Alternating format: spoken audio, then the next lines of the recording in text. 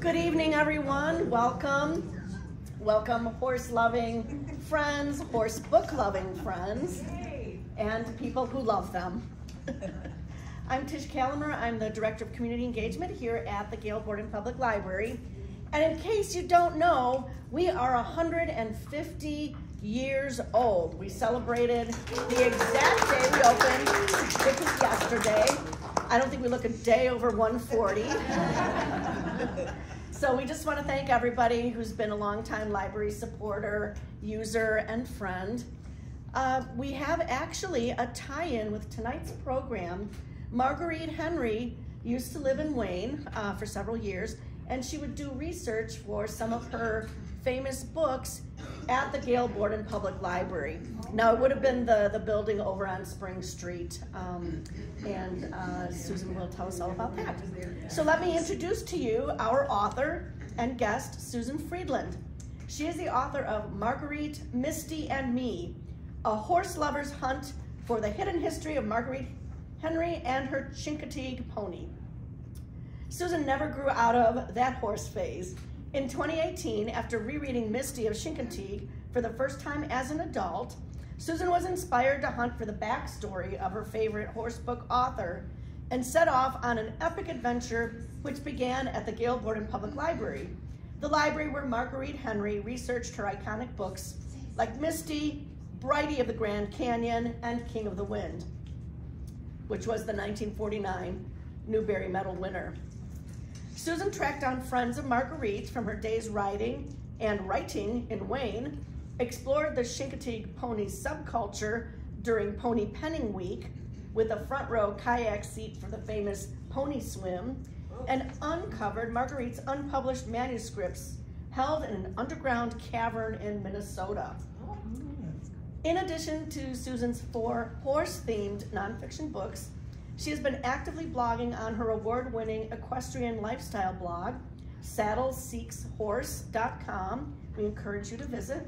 She's been doing that since 2013. Susan's writing has been featured in various horse magazines, from Horse Illustrated to Sidelines, and she is a host of the Horse Illustrated Barn Banter podcast. I love that title. And has been a speaker at Equitana, American Horse Publications conferences, the International Museum of the Horse, and the Museum of Chincoteague Island. When Susan's not traveling on equestrian adventures, she's trotting around on her ex-racehorse, Tis a Night, in nearby Bull Valley here in Illinois. Please welcome Susan Friedland. I am thrilled to talk about horses. I love horses, I love horse books, I love model horses, I love people who love horses, and it's a delight to be at what I consider my home library. Because I was a little girl growing up in the 80s, and all I wanted was a horse of my very own, and I couldn't have one because I had 2 older sisters headed to college. That wasn't very cool, but I found Marguerite Henry's books at the Gail Borden Library, and my childhood best friend, who just sneaked in the door, Gail, do you want to wave? Gail and I would come to the library and find all of the books. They were in the Dewey Decimal System, 636. I don't know why, I'm terrible at numbers. I'm so bad at 636 and 798. So it was like horse care and I think riding, equitation, that sort of thing. So Gail and I, for fun, would come to the library and check out books. We'd have a stack like this, and I remember feeling very shy and tentative when I'd get to the desk to check them out. I thought I'd get yelled at because I had too many, but I never got yelled at. It was amazing. So anyway, it's just a privilege to be here and a joy, and it's so fun to see people that I have a long history with. So thank you, everyone, old friends and friends I haven't yet met. This is my horse, Knight. He is a retired thoroughbred racehorse. I board him. This photo was taken in Woodstock and Bull Valley. And this beautiful woman roaming around the room taking the photos had me, she's like, oh, this is gonna be a great shot. And I was sitting there. I don't tell all my people this. I'm like, this is so awkward. I would never do this. I would never just lean up against you know, he would never come over me, you know, and graze like that. But she said, no, trust me, the photo is going to be beautiful.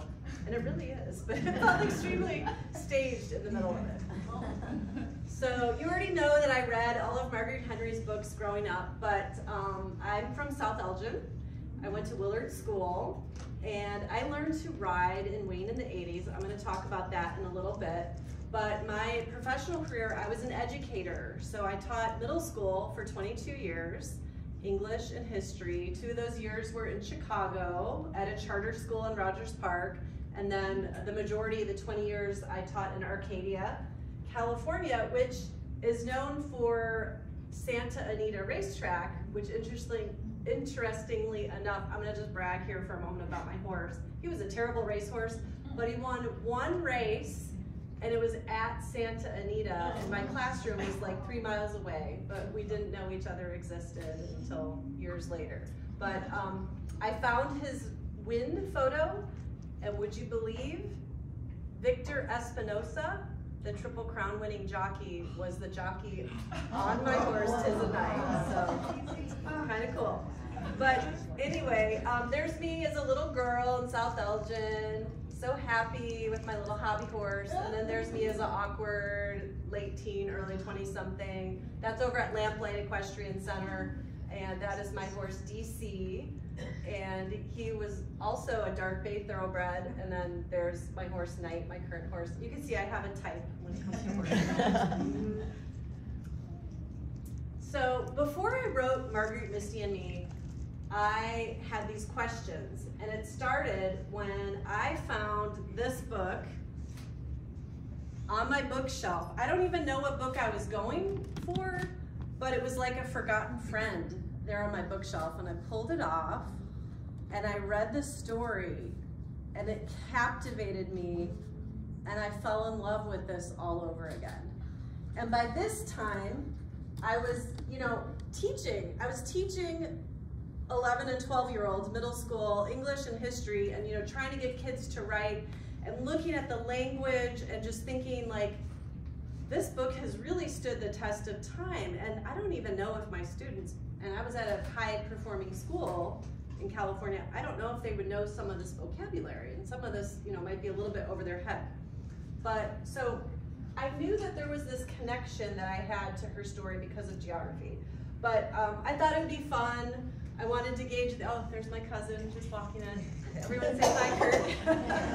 Hi, Kurt. So anyway, I posted on Instagram, and people were really responding. And this is because I have a blog that Tish mentioned. So I posted there. I did a blog post about rereading Misty as an adult. And it was like people came out of the woodwork to tell me about their Misty connection or their Marguerite Henry story. One of my friends in California that I rode with quite a bit said, oh, I went to a book signing that she did, and she sent me a photo of her, and it's good blackmail material. She was very awkward looking adolescent, as we all do at that age. But anyway, so I went down the rabbit hole. Then there's my horse Knight. We're kind of in the middle. I took up fox hunting, which this is in Southern California. Who knew there was fox hunting in Southern California? There's fox hunting here in Illinois, and it's really big in like Virginia and Maryland. But anyway, I went on this fox hunt, and I started wondering about Marguerite Henry because I had read the book, and I knew where her house was in Wayne, and it's right across from where there's a kennel and there's an active fox hunt. So I thought, I wonder if she's an equestrian like me, or was she simply someone who loved horses and had horses in her life? You know, did she take riding lessons? Did she go to horse shows? I mean, I spiraled down, really deep down.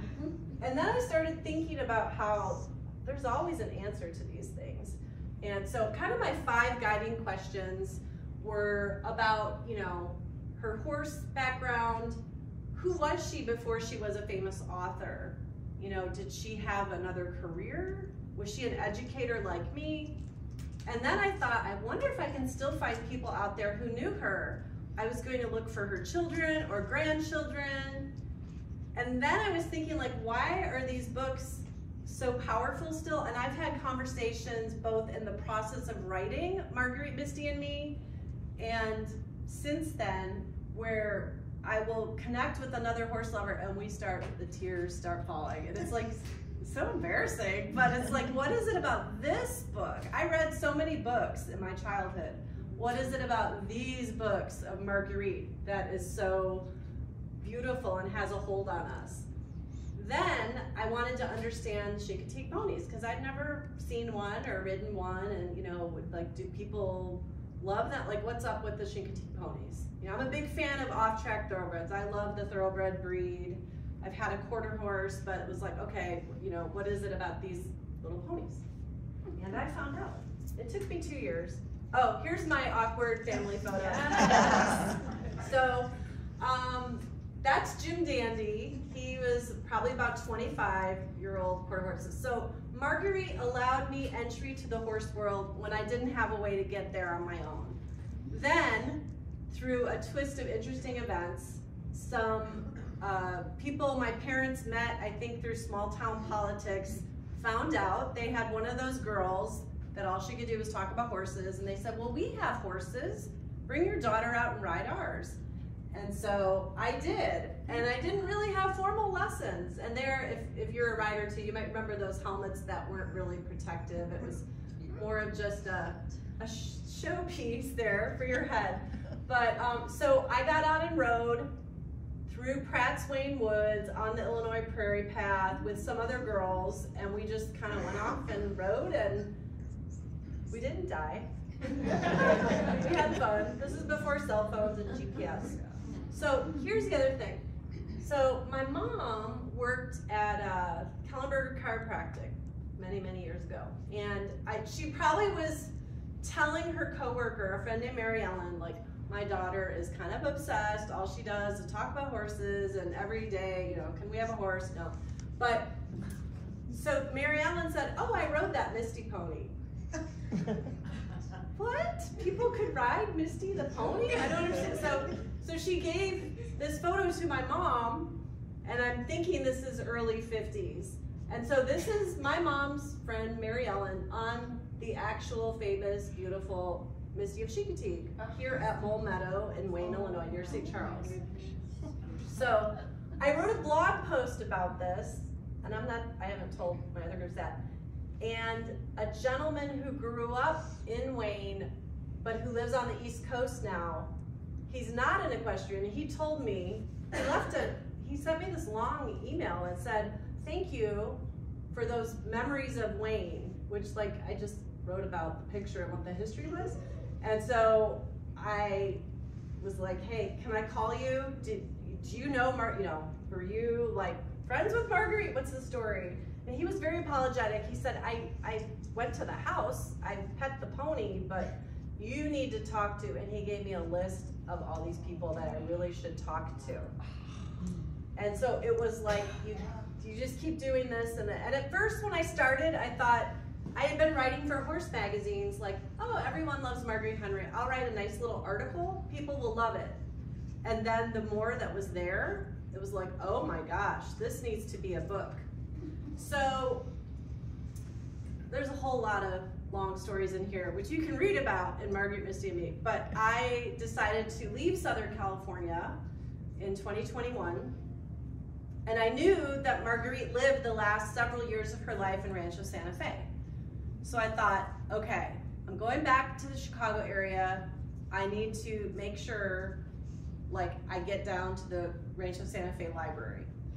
I didn't know what I was looking for, but I knew she lived there, and she was a writer. They had to know something. So I walked in and said, I am researching Marguerite Henry, the author who used to live here. Do you have any local newspaper, And they're like, oh, no, but we have a cabinet with old photo albums. Would you like to see it?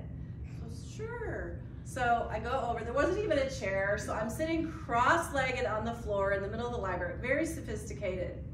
And they bring out, there's this whole shelf that is those old-timey photo albums where you peel the sticky thing and the photos are stuck there. And so I found some articles, and it showed that the library had displays with Marguerite's books, and and that sort of thing. Well then, as I'm sitting there, a different librarian approaches me and said, would you like to see the private Marguerite Henry collection? So, why, yes, I would. So they have, and I was just there last week giving a talk at the same library. They have these 2 locked cabinets, and inside are some treasures. So this is one of Marguerite's not as well-known books. It was called Gaudenzia, and then The Pride of the Palio, and then it was later retitled The Wildest Horse Race in the World. So this is like the interior art, the original from that. Oh, there's the book. Oh. And then this is just so precious. Okay, so maybe you can help me sleuth a little. So Pictorial Life Story of Misty, and here's a Misty postcard. And I'm gonna have you read the postcard. I don't think it's about that book. But so this is Marguerite's writing, which I got to know over the course of a few years. I'm so sorry to have read this slowly. It is so good, but I'm ready to return it, and please charge me for the overdays. Thought you might like to keep this review in the book, Marguerite Henry. I'm positive she wouldn't be rereading her own book and saying those things about her own book. She's a very humble woman, as I learned, but I love her handwriting. I love that she was this famous Newbery author and did a little apology note there. Okay, this is a photo Tish sent to me. So this is from the Spring Street? This would have been the Spring Street Yeah. building. So you can see how times have changed, but this is Marguerite Henry works at Gail Borden Library there. And did you know who the woman is? Is that that's not Mildred Lathrop? It's not, and I don't know who it is. Okay, so a person at the library enjoying Marguerite Henry books in Elgin. Okay, so then I went to the University of Minnesota. So I found out the university there has 36 boxes containing Marguerite's personal papers, including unpublished manuscripts and some Leslie Dennis art.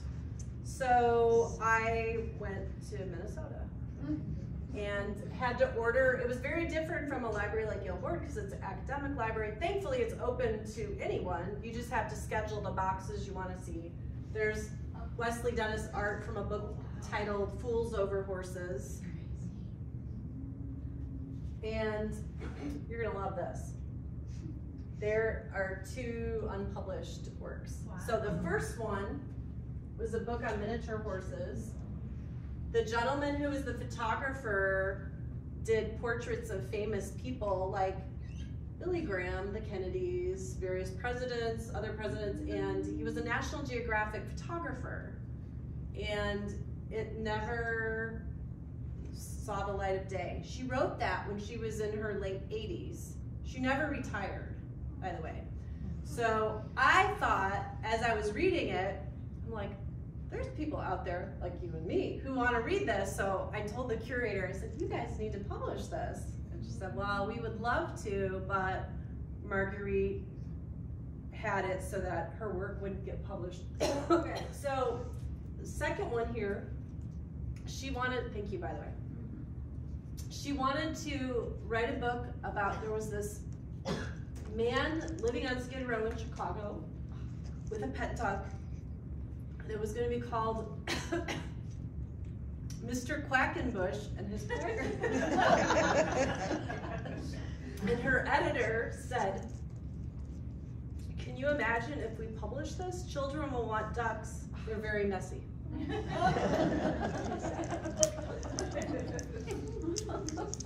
This is her Newbery Medal for King of the Wind. She received the award in Michigan. She took Misty the Pony with her. There were some people in the library world that were not happy about having a pony at the event. You can read about it in this book. But it was a thrill because I knew the Newbery Medal books are really special. You know, A Wrinkle in Time. I think Bud Not Buddy is one too. But like, you know, all the Newbery Medal, and that she not only won one, she won 2 honors as well. So speaking of King of the Wind, this is Wesley Dennis. That's sham as a foal, and that was a thrill because it occurred to me later as I was looking at the picture, it's in color. You know, in the book it's not in color. So that was really a treat.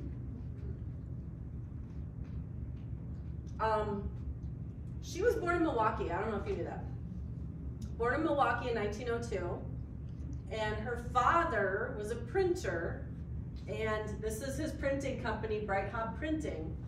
And what I find fascinating, 1947, you can see the year, she's taking notes about Man of War for King of the Wind on the back of calendar pages. She wrote wherever she found paper. So some of the items in those boxes at the archives in Minnesota are pretty funny. The funniest thing she was taking notes on was, you know how if you buy a tablecloth, there's a cardboard insert to keep it nice and stiff? Notes on that. Notes everywhere. Notes on the back of bill envelopes. Notes on everything. And then here, of course, is an early version of Misty of Chincoteague. And one of the things about Marguerite is she would go to the places to research. So for that photo I showed you earlier, the wildest horse race in the world in Siena, she went to Italy 3 times. She even met with the Pope. I would have loved to know how she swung that, but she was really a go-getter. So the Museum of Chincoteague, they're wonderful. If you've never been, you need to go. It's a small museum. I hate to break the news, Misty is still with us in taxidermied form. They didn't do a very good job. But I asked the foremost historian on Chincoteague, like, who did this map? Like, how did someone gave her? And she said, I don't recognize that as the, Chincoteague old-timey historian handwriting. And she said, don't you think that's Marguerite's? So if you think about that, a woman from the Midwest going to Virginia, drawing the map, they didn't have GPS. It's kind of amazing to me what she did to be able to bring a story to life. And you can see BB Ranch over here.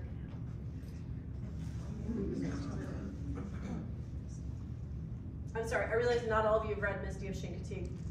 That's where the setting is for Misty of Chincoteague, BB Ranch. This is where these grandparents have these ponies. And there she is in Wayne on Misty. Very sweet. There's more pictures. So this is kind of fun. And if you've had horses, you might appreciate this.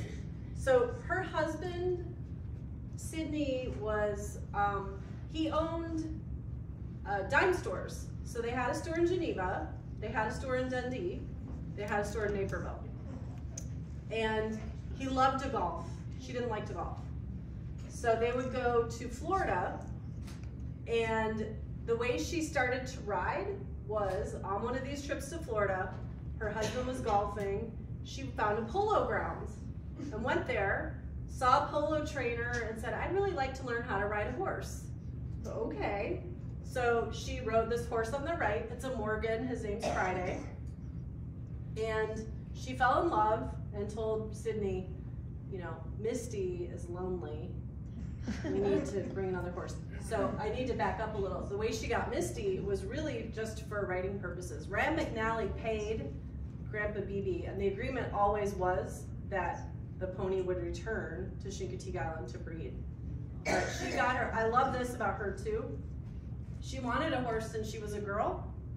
She didn't get her first horse till she was a middle-aged woman. She was in her 40s, and she was a middle-aged woman when she learned how to ride a horse. So, and then she fell really hard. So Brighty of the Grand Canyon, this is a fun story. So a librarian at Gail Borden named Mildred Lathrop had a Sunset magazine article, I think it was from 1925, about this little donkey, Brighty. And Marguerite read the article and thought it would make for a great kids adventure story. And so she went to the Grand Canyon with her husband Sidney, who's very afraid of heights, but she didn't know he was afraid of heights. So they did the mule ride down, And it was in February. It was very cool. It was like 5 degrees when they did this. And they were given the mail to deliver. I guess I've never been to the bottom of the Grand Canyon. I guess there is a ranch or there's something there. So they were given mail, and in her mind, it was like, well, the mail always gets through. We're gonna be fine. So she didn't realize until after the ride that her husband was terrified and speechless. She just thought he was taking in the grandeur of the beauty. He didn't talk the whole time. So of course, in order to write authentically about a little donkey, you need to have a little donkey. So she found a farmer in, it was either Sycamore or Sugar Grove, and she leased this donkey. His name was Jigs, and she would go on trail rides. There's a man that I talk about in the book who grew up, his first job was getting paid 75 cents a week to accompany Marguerite on trails. And he would ride Misty, she would ride Friday, and then there was another boy who would ride Jigs the donkey. And apparently Jigs liked to sit down to get the rider off, and Misty liked to go next to the tree to kind of get your leg. So back to Milwaukee. So again, like, I'm an educator, I'm not a trained historian. I taught history, but you know, I didn't get my master's in history or anything like that. So I would go to these libraries, and I even did this here at Gail Borden. You know, I walked up to a librarian named Phyllis. I'm like, I'm looking for anything in the local papers about Marguerite Henry. They directed me to, is it microfilm, microfiche? Like, I hadn't done that in forever. I needed a little tutorial on how to do that again, and found some articles about her. But so Milwaukee County Historical Society, it's this beautiful building. It was a bank for all the beer barons there, and there's lots of marble and columns. So up where it says love, that's actually an archives there. So I walked in, I'm like, hi, I'm looking for info on Marguerite Henry. Who? I was like, well, she was a prolific author, and she's from Milwaukee, and she won the Newbery Medal and 2 Newbery honors, and you know. So with the help of an archivist there, we found her yearbooks. We found, and when I say we, my boyfriend Brian, the handsome man in the back room, helped me quite a bit. But we found this giant Sanborn map, which is this huge map that the fire departments would use. So we were able to figure out exactly what neighborhood, what street, where the house was in Milwaukee. Saw the activities. She was very active in high school, as you might imagine. Drama club, literary society, Bible study, doing, well, yearbook, obviously. She wrote a lot for the yearbook. So there she is as a little girl on the steps of their house. That's her big sister in the middle, Gertrude. And Marguerite was the youngest of many siblings, so that little boy there is actually her nephew. She had siblings that were quite a bit older than her. And then this is not the house where she grew up, but you can see how there's like the driveway there to the right. That's basically where her house would have been. But this whole street in Milwaukee, the houses kind of look like that. It's a very German neighborhood, obviously Brighty, German last name. And there she is, and in the middle, that was when she was getting ready to be married, her engagement photo. She met her husband in Minocqua. I talk about it in the book, so this is like the Cliff's Notes version of my book. There is the church where she married her husband, 1923. And then, okay, this is where it gets really funny. So for their wedding, she received 5 lamps as gifts. She and Sydney received 5 lamps. And so Marguerite did not want to hurt anyone's feelings and return any of the gifts. So she went out and didn't tell her husband and bought 5 tables of how much to put the 5 lamps. So he wasn't very enthusiastic about that, so she decided she would get a job. And as she wrote, but all I could do was write. So they were living in Chicago at the time. I'm guessing uptown neighborhood. They were on Sheridan Road somewhere, so north side for sure. But anyway, so she walks into some magazine publishers and says, you know, could you please give me a story to write, and if you don't like it, you don't have to pay me. So that's how she got her start. And The first article she wrote was about the dedication of the American Furniture Mart, which is part of Northwestern's medical campus today. I forget what street it's on. It's a beautiful, it's on the inner drive. Giant building. And she was so enthralled with the pomp and circumstance. The governor of Kentucky was speaking, that she forgot to take notes. So at the end of the speech, she just went through the crowd and said to the governor, "This is my first job, and I think it will be my last, unless you can go over the high points of your speech with me." And he did one better, and he pulled out his speech from his pocket and he gave it to her. And she said that she summarized it, no, she boiled it down. She said, and I've been boiling stories down ever since. So she wrote, this is from Photo Play magazine. And I just thought, knowing the whole kerfuffle with the lamps, that she wrote an article about ornamental lamps well placed, adding beauty and restfulness. I would love to have known what her husband thought about that.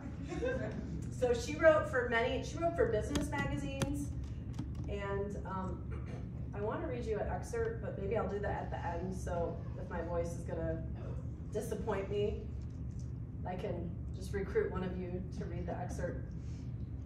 So back to Marguerite's friends. She had no children, so she had no grandchildren, she had no heirs, but there are still people who remember her, one of them being her very last illustrator. Bonnie Shields is 83. She lives in Idaho. She is an amazing mule artist. Her moniker is the Tennessee Mule Artist. I know she lives in Idaho. But, so Marguerite's last book was called Brown Sunshine of Sawdust Valley. It's about a mule. She contacted Bonnie Shields, who was a young, up-and-coming artist who had read all the Marguerite Henry books and was just over the moon to be asked to illustrate for her favorite author that she grew up with in childhood. So anyway, I asked Bonnie, so I got Bonnie to work with me. She did 2 illustrations that are in Marguerite, Misty and Me, but part of that was just so I could get to know her and hear those stories about Marguerite. And she spent a lot of time at her house in Rancho Santa Fe, and so she was friends with her in her later years, because Brown Sunshine actually came out the year before she died. So she published it in her 90s. And then of course I've met a lot of Marguerite fans. These were at the University of Minnesota. There are banker's boxes of fan mail and these photos, school photos. And you know, my background in education, I've had a lot of these types of photos over the years. I feel kind of bad, I didn't keep them all. I really didn't, you know, I love my students. But what struck me not only was the eras represented, going from black and white photography to kind of the 70s colors to the 80s permed hair, and that was just like the staying power this woman had. And when I turned over the backs of a lot of these pictures, the kid would just have written their name. So, you know, Sam. And in her handwriting, she would write the last name on there. So that's just a testament to, she loved her readers. And Bonnie shared with me that Marguerite viewed all of her readers and children who wrote her letters as her children and grandchildren. And there she is. She did a lot of book signings. She did a lot of publicity events with Misty the Pony. Actually, funny story. So, okay, we're doing kind of time. I get my hair cut in Dundee. So there was only one source that I read that talked about Sidney having his business in Dundee. Because I knew Naperville, and they used to live in Naperville before they moved to Wayne, and I knew Geneva. So I got my hair cut, this is last fall, and I was like, you know, I wonder if there's a historical society. So I pull up on my phone, Dundee Historical Society. There is one, and it has very weird hours. It's only open like 2 hours every other Thursday or something like that. If you're from the Dundee Historical Society, I'm sorry. But like, it's not like a library that's open, you know, business hours. So it just happened to be exactly that right time window. So I walk in, do my same thing. Hi, I'm here researching Marguerite Henry. I think she and her husband may have owned a business in this community. They said, oh, you need to go to the archives. So it's in like a large home that I think had been a girls' school or something. So it's like, not a mansion, but a big, so I go up the stairs to the archives. Nothing's digitized. And when I said this to the person working there, she said, oh, yes, let me check. And went off for about 20 minutes and was going through binders and file folders, and then all of a sudden I hear this, aha!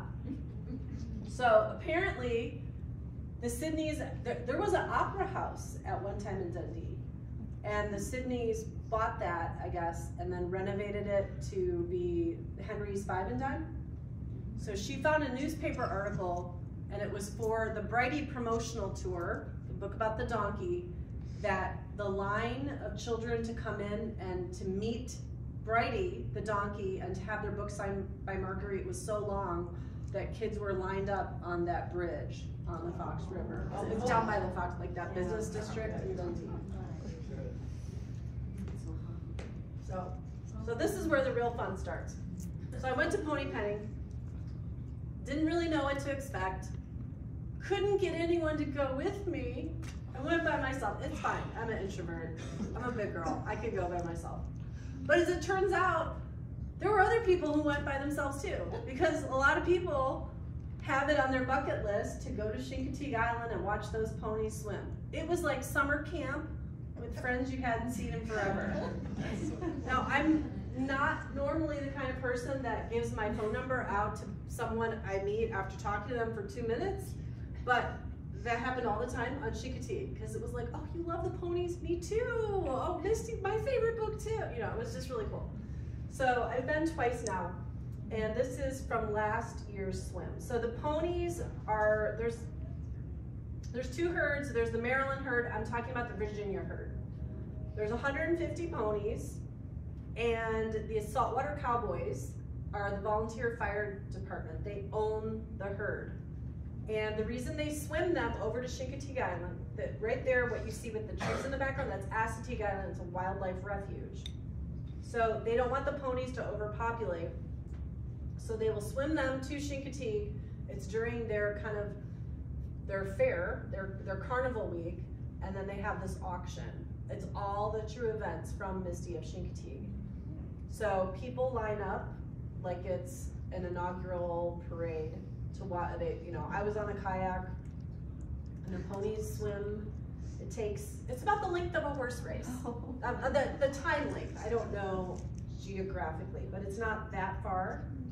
So the first time I went, I was as close to those ponies swimming in front of me as to about the 4th row here. And you could hear them and just see their ears over the water, and it was like, I had the chills. It was the coolest thing. And there they are. You can see all the fans in the background. And there they are. And just for those of you that have a very soft heart, they vet the ponies prior to the swim. So if there are any mares that are too close to giving birth, or foals that are too little, because that's part of the storyline of Misty, is that she was starting to drown. But and then if there are horses that are too old or have an injury, they won't make them swim. It's only the ones that they know can. And then they parade them through the main street downtown. And yeah, they're and what's amazing is as I was researching, I've been studying, there's a lot of Facebook groups, a lot of fan pages. There's a stallion Riptide. He's got these long Fabio locks, and he's got like thousands of people on his fan page and that. But when I saw them in real life, like they look like horses, but when you see them in real life, they're small. They're like 13 hands, but they're really cool ponies. There's Misty 3. I'm taking a selfie with her. So this is at, there's a woman named Kendi Allen. She's a retired school librarian. And she bought Misty 2, who was a chestnut pinto. This is in the late 80s. And Misty 2 was, I don't want to say abused, but just had never been trained to ride. And she was at the Chincoteague Miniature Pony Farm. And so Kendi was like a quarter horse woman, but you know, she loved the Marguerite Henry books. And then her husband was kind of said, well, what if we got that pony? And she was like, well, okay. So she said that what was happening is fans were going up and like plucking the mane hairs out. So she was very shy because like there was too much drama with tourists. So anyway, she said the horse got onto a horse trailer, like, get me out of here. And so she took the pony home, and it was, I think she was 12 or 13, like she was older, and they trained her to ride, and she went out, was a little hunter pony, like she did great, and she said it was like the best pony, best horse she's ever had. And so anyway, she wrote a letter to Marguerite Henry and just said, hey, I want you to know, I have Misty the second, your stories still matter, we love her, she's the best pony. And Marguerite Henry called her. And she thought it was, she like couldn't get over it because this is her very favorite author, you know. And Marguerite was in her 80s at the time, living in California. Marguerite would call and talk to Kendi's daughter and run story ideas past her. So her daughter was like 10 at the time. And Marguerite didn't realize there was a 3-hour time difference between the East Coast and California. So she'd call at like midnight. And Kendi said she would wake her daughter up because it's Marguerite Henry. She could hear them giggling in the back room and that. So this is Kendi's farm. She's got, she's a Misty bloodline preservationist. And then the other thing is they round up the ponies 3 times a year. They only do the swim once. But if Chincoteague is really hot and the mosquitoes love me, I had welts coming back. It was so worth it. But the spring and fall roundups are very cool. I went this last fall. I took my mom with me, and you can get up really close to them. And there are groupies of the ponies there with their cameras, with the big lenses like that and stuff. It's just so cool. And I took my mom. And what was amazing, so we were there, this is on Acid Creek, we were walking along, and another mom about my mom's age and 2 daughters around my age stopped and said, would you take a picture of us? I said, sure. And then they explained they were there because their mom had just recovered from breast cancer and they were celebrating with her. And the woman, then I said, well, will you please take a picture of me with my mom? And the woman who took the picture's name is Misty. Oh. So back to all those questions I started out with. Was she an equestrian like a horse lover from the ground? She's a horse lover and a rider. She was a trail rider. She loved riding the trails in Wayne. Who was she before she was a famous author? She was a very hardworking woman. You think about for her era, the 1920s, she was out there, you know, getting stories, reporting for business magazines and that. You know, it's perfect we're talking about her in Women's History Month.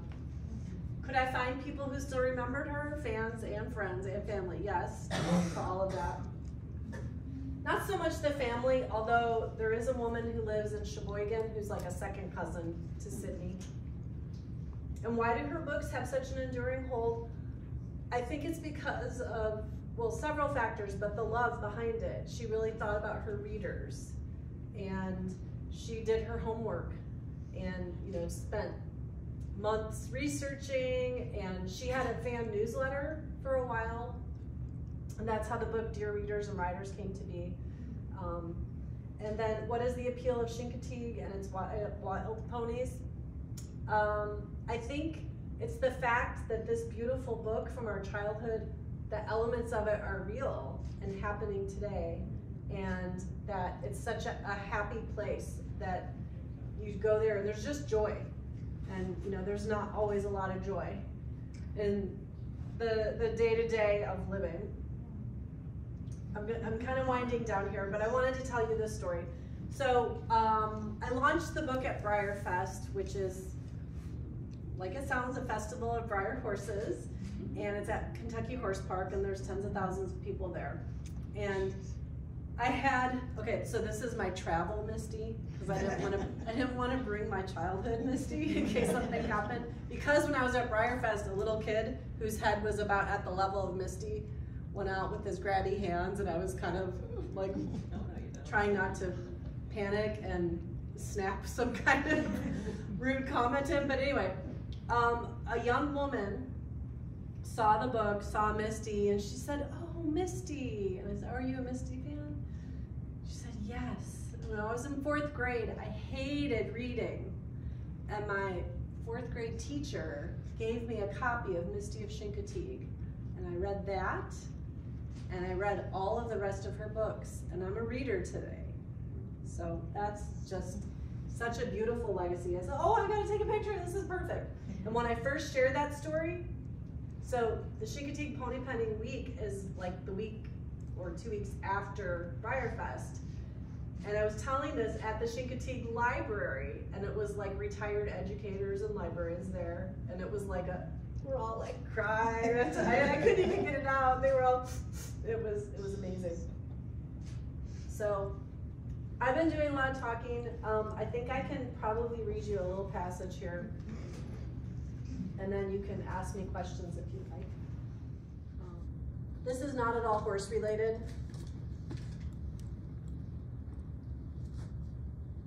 But as I found an article that she had written about her writing in her early career, and I was cracking up as I read it, and it just reminded me of I Love Lucy.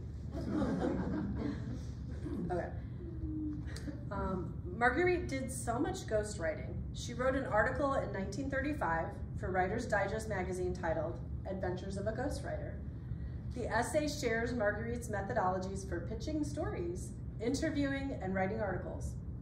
The 7-page personal narrative reads like a script from I Love Lucy. In the beginning of the article, Marguerite describes herself as a hard-working plotter about whom an analyst reported no imagination. One who knows deep down in her heart that no amount of mental shinnying will elevate her to the genus genius, but write she must. In order to get an interview, she would go in person to the potential interviewee's office and ask to see the man, because back then it was always a man, by name. Actually, she didn't really ask. Marguerite would wear a fresh cut flower and tell the secretary she was Miss Henry, there to see Mr. So-and-so. Never mind the fact that she was married to Sydney and technically a Mrs., not a Miss. And this is Marguerite writing. The mystery of not knowing who the caller is or how she happened to select him to interview is much more provocative. When a woman's name is presented, he likewise thinks of 3 things. A friend of my wife's, a school day romance, or is it that one I met in the Bahamas? With 2 such delightful possibilities, he can do naught but see her. Wearing a flower and showing up at an office was just one technique. In her pursuit of an interview, she once waited on Milwaukee's Astor Hotel steps for an hour and a half to see incumbent Wisconsin Governor Walter J. Kohler on the campaign trail.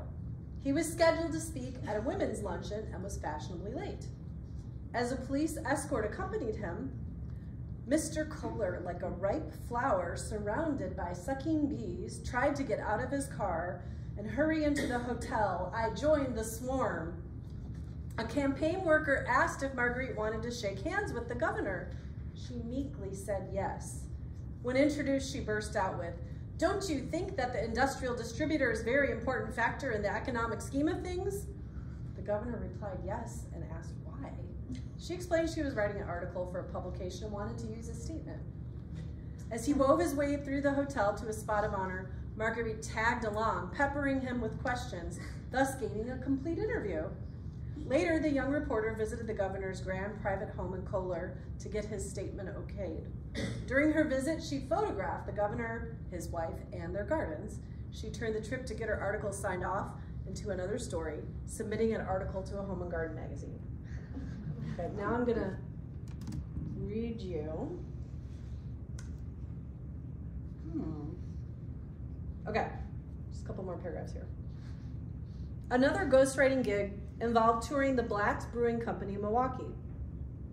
As she learned the brewing process proceeding from the bottle shed, stockhouse, carbonic gas rooms, keg filling departments, and more, each hospitable foreman from the varying stops on the tour would proffer a cold foaming stein of beer.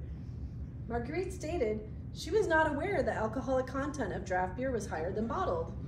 Part of the job was to take photographs of the plant. She wrote, "In my mellow state, I saw picture possibilities in everything.